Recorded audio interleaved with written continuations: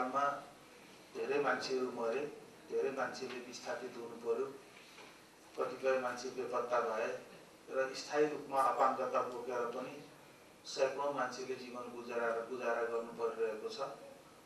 हामीले 1992 देखि मानवाधिकार वर्ष पुस्तक निकालिआएका छौं। 75 जिल्लामा हाम्रा साथीहरू हुनुहुन्छ र इन्सेकको जति पनि मानवाधिकार सम्बन्धी रिपोर्टहरू छ त्यो चाहिँ प्राइमरी सोर्स अफ इन्फर्मेसन हो, सेकेन्डरी डेटा, सेकेन्डरी इन्फर्मेसन होइन। हामी थलोमै सकेसम्म घटना थलोमै पुगेर मान्छेहरूसँग भेटेर प्रत्यक्षदर्शीहरूसँग बयान लिएर मात्रै घटनाहरू अभिलेख गर्ने गर्छौं। इन्सेकको यही नै एउटा सबभन्दा राम्रो कामहरू मध्ये अहिलेसम्म मानवाधिकार डकुमेन्टेसन भनेर दुनियाँले जानिआएको कुरो पनि यही हो। अब द्वन्द्व सकियो, 63 सालमा सहमति भयो, अझ विशेष गरी विस्तृत शान्ति सम्झौता पनि भयो। त्यसपछि द्वन्द्व पीडितहरूलाई राहत कसरी दिने भन्ने विषयमा सरकारले पनि ध्यान दिन थाल्यो। अन्तर्राष्ट्रिय जगतको पनि चासो बढ्यो। सत्य निरूपण तथा मेलमिलाप आयोग बनाउने कुराको टुङ्गोमा राजनीतिक दलहरू पुगे। बेपत्ता नागरिकहरूको छानबिन गर्नुपर्छ भन्ने कुराको पनि टुङ्गोमा पुगे। सैद्धान्तिक रूपमा हामीहरूले असल उपलब्धिहरू हासिल गर्यौं, तर व्यवहारमा समस्या देखियो। अब अनेकन खालको समस्या देखियो, अनेकन खालको राजनीतिक स्वार्थ बाजेको पनि देखियो। अब तर यही बीचमा हामीलाई के लाग्यो भने जनताको नजरमा चाहिँ यो द्वन्द्वको पीडा कस्तो छ, यसलाई कसरी जनताले भोगिरहेछन् भनेर हामीहरूले फेरि 75 जिल्लाका साथीहरूसँग सरसल्लाह गर्यौं। थलोमा पनि भ्याएसम्म साथीहरूलाई भेटघाट गर्यौं। सबैबाट आएको एउटा सबभन्दा ठुलो गुनासो के थियो भने द्वन्द्वका पीडितहरूलाई पनि राजनीतिक रूपमा विभाजन गरियो, पहिलो कुरा। दोस्रो कुरा, द्वन्द्वमा एक वा अर्को पक्षमा लागेर संलग्न भएका मान्छेहरूको बीचमा पनि भेदभाव भयो। जसको पहुँच राजनीतिक नेताहरूसम्म पुगेको थियो त्यस्ता मान्छेले केही राहत पाए, त्यस्ता मान्छेको अभिलेख पनि बन्यो। जसको पहुँच आफ्नै नेताहरूसम्म पुगेन तिनीहरू चाहिँ नि त्यो द्वन्द्वको अभिलेखमा उनीहरूको नाम सामेल भएन। राजनीतिक दलहरूको पनि आफ्नै बाध्यताहरू, आफ्नै सिमानाहरू छन्। प्रत्येक गाउँसम्म पुगेर मेरो पार्टीको को मान्छे पर्यो परेन भनेर छानबिन गर्न उनीहरूले सकेनन्। किनभने द्वन्द्व पीडितको छानबिन गर्न जाँदाखेरि मेरो पार्टी र अर्को पार्टी भनेर छुट्याउने कुरा समाजले स्वीकार गर्ने थिएन।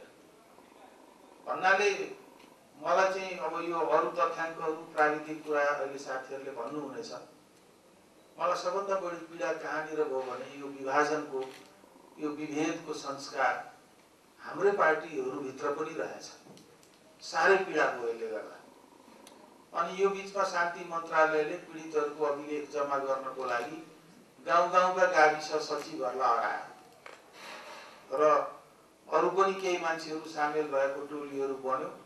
तर त्यसको मुख्य कर्ता चाहिँ गाउँले तहमा चाहिँ गाविस सचिवहरू बने। यस्तो अवस्थामा जति बेला झन्डै 250 भन्दा बढी गाविस सचिवहरू स्वयं विस्थापित थिए, उनीहरूको काँधमा चाहिँ जिम्मेवारी के थियो भने आफ्नो गाविसको पीडितहरूको अभिलेख जम्मा गर्नु थियो। त्यसमा विधिहरू बनाइएको थियो, सरजमिन गर्ने आदि इत्यादि सबै चिज राम्रो थियो। फेरि त्यो कुनै मेथोडोलोजिकल एस्पेक्टमा भन्नुहुन्छ भने त्यसलाई लिएर हामीहरूले यो मिलेन भन्ने ठाउँ चाहिँ छैन।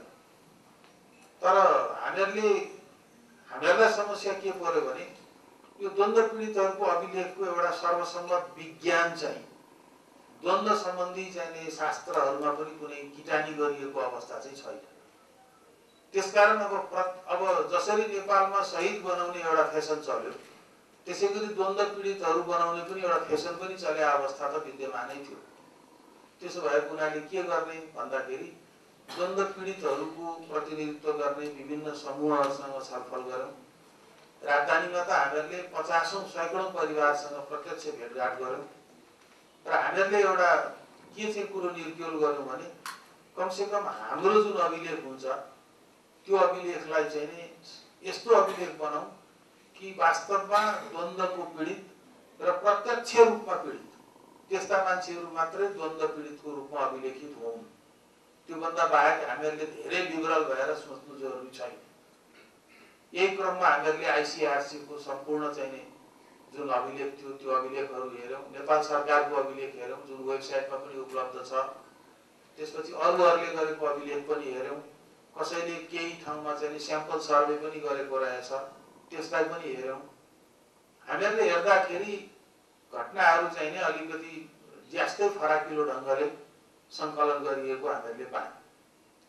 सरजमिनहरू पनि जुन ठाउँमा जुन राजनीतिक दल बलियो छ त्यही राजनीतिक दलको प्रभाव दबाव पुग्ने गरी सरजमिन गरिएको पनि हामीले पायौं।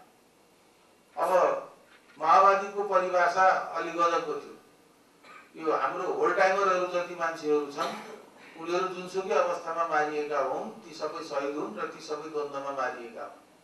दुर्घटनामा परेर मारिएको होस्, कतैबाट कतै जाँदा अथवा कतै नुहाउनलाई कोही खोलामा गएको बेलामा बाढीले बगाएको होस्, ती सबै द्वन्द्वकै क्रममा मारिएको भन्ने एउटा बडो सरल खालको परिभाषा त्यहाँनिर थियो।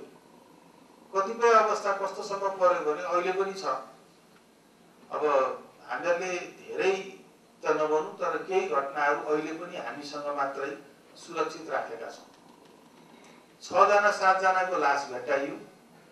गाउँलेहरू विभक्त छन्।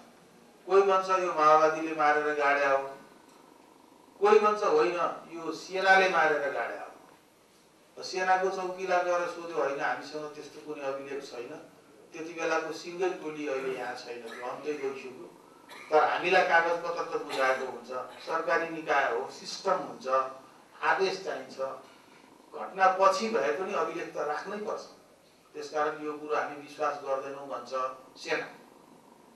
अब जनतालाई सोध्यो, जनता कोही भन्छ यो सेनाले नै मार्या हो, कोही भन्छ होइन यो माओवादीहरूले मार्या हो भन्छ। जसले अलिकति विश्वस्ततापूर्वक कुरा गर्छ त्यो मान्छेसँग सम्पूर्ण कुरा सोध्यो भने उ बोल्दैन। र त्रास चाहिँ गाउँले क्षेत्रमा माओवादीको बढी देखियो। किनभने सेना प्रहरीको चाहिँ नर्मली के हुँदो रहेछ भने अब 2-2.5 वर्षमा त्यो सरुवा भएर हिँडिहाल्दो रहेछ। त्यसकारण उसले वर्दीको हिसाबले सम्झिन्छ, दर्जाको हिसाबले सम्झिन्छ, मान्छेको हिसाबले सम्झिँदैन।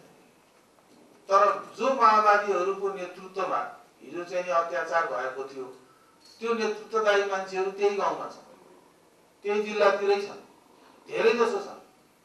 त्यसकारण हामीलाई यस्ता थुप्रै घटनाहरू छन् जसमा जनताले फलानाले गर्या हो, फलानु पक्षबाट भा हो, तर यो कुरो नलेखिदिनु होला भनेको छ। त्यसकारण हामीहरूले लेख्न सक्यौँ, लेख्या छैन।